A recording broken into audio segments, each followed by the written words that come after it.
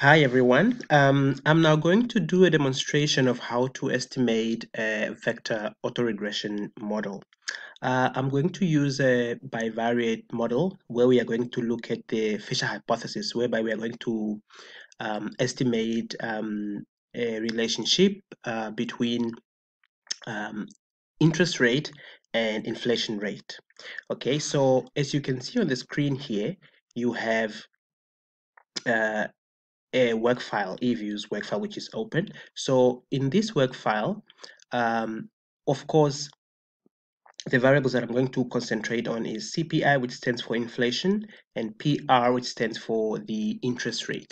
Now, of course, whenever you are going to do the estimation of the VAR or the vector autoregression model, you have to make sure that the variables are integrated of the same order. So meaning if they are integrated of order 1, so all of them should be integrated of order 1. If they're integrated of order 2, they should all be integrated of order 2. In other words, you shouldn't have a combination of where some variables are integrated of order 0 and some are of order 1.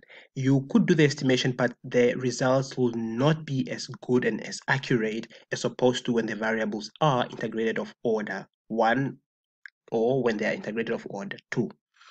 All right, so I've already checked these variables, and indeed they are both integrated of order 1. So therefore, what I'll go and do is just to start with the whole process of now how to do the estimation. Of course, the first step for any time series analysis is doing the unit root test. So I've done that. I'm not going to go through it here because we have also done it with a single equation approach. So, but it is the very same approach. All right, so now that I know the variables are integrated of order 1, so now I can just go ahead and estimate now the var, or rather follow the next steps that I need to undertake in order for the var model to be estimated. All right, so what do I do? So I highlight my variables, starting with the so-called dependent variable, although we don't really have a dependent and independent because all the variables enter the model as endogenous. So I highlight the variables, right click, then open them as var. Now, once I open them as a var, you'll see a box here. So first I have to estimate a standard var. So once I estimate a standard var, so I must just click on OK. Once I click on OK, I get a box for the output. Now from this output is where I have to do the following steps. So remember that in the theoretical class when I was talking about the steps to follow, so we have first to determine whether our var model is stable, so we can use the table or we can use the graph. I'll show you both. So I click on,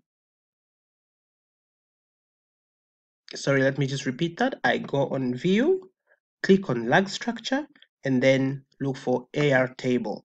So this is the table that I was referring to, and it basically shows you that here our var model is stable in levels. So, and hence it shows this footnote that there's no root lies outside the unit circle. And then I can also show you with the graph, lag structure, AR graph, and then here it is, and you can see the dots are actually in the range of -1 and 1, so meaning they are within the unit circle, and so therefore our AR characteristic polynomial does fulfill the stability condition. Now the next step is to go and test for lag exclusion. In other words, you want to determine whether should we estimate the model with lags or should we estimate the model without lags. So we go on view, lag structure, and then we come on lag exclusion test. We click on that and we get the table here. And we can already, and remember that we have to check at the p-values for the joint. And we can already see from lag 1 and from lag 2, our p-value are less than the level of significance, which is 5%, indicating that we have to reject the null hypothesis that the restrictive or the restricted model, which is the model without lags, is viable. And so therefore, again, we are good to go that we can actually go ahead and estimate a model with lags. And then the next step again is to go to view, click on lag structure, and then check for the lag length criteria. We click on lag length criteria because we want to know what is the optimal lag level. So, or lag length. So once we click that, we click on OK, and then we can basically now see, so these are the different criteria, the names are given there, and then we said we just need to focus on the Akaike and Swatch.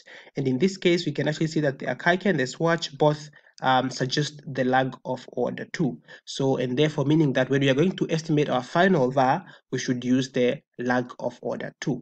Now, having done that, remember now that we can only estimate the standard VAR or the unrestricted VAR if there is no co-integration. So meaning that we also have to test for co-integration. I didn't mention it in the slides, but definitely we have to test for it. I mean, when I was doing the theoretical slides in the previous lecture, I didn't mention it, but we also have to test for co-integration. But however, before I test for that, I also have to check, I've checked for stability and all the other stuff. So I still have to check for the residual for the following. You have to test for autocorrelation. Okay, so we can test for autocorrelation and to see whether there is any problem with autocorrelation. We can basically look at the probability value here, and it basically, as we can see, the probability values here are actually greater than the level of significance, and so for that reason, we do not reject the null hypothesis of no serial correlation, so meaning that we don't have a problem of serial correlation, and so therefore our model is good to go. And then again, we can test for, we can leave the normality out, but you can check for it, and the interpretation as I did it. Then we can check for heteroscedasticity. So we said, in order for us to actually kill two birds with one stone, let us just use the one that includes cross terms so that we can check for both heteroscedasticity that comes from specification or the pure one. So we click on white heteroscedasticity with cross terms, and again we can basically see from the probability value that this probability value is greater than the alpha level of significance, so implying that the null hypothesis of homoscedastic cannot be rejected, and so therefore we don't have a problem of heteroscedasticity. So now, having done that, we can now do our final test, which is the test for co-integration. So if you click on view, you click on co-integration test, and don't change anything, just leave it on where it is. So then you just click on OK. So when you click on OK, this is basically what you get. Now you see, I said there are two tests. So, and you see you have the trace test and the maximum eigen.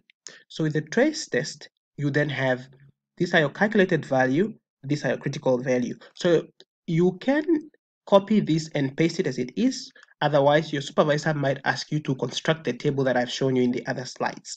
And so therefore, if you have to do that, then you have to write this as the calculated values and this is the critical values.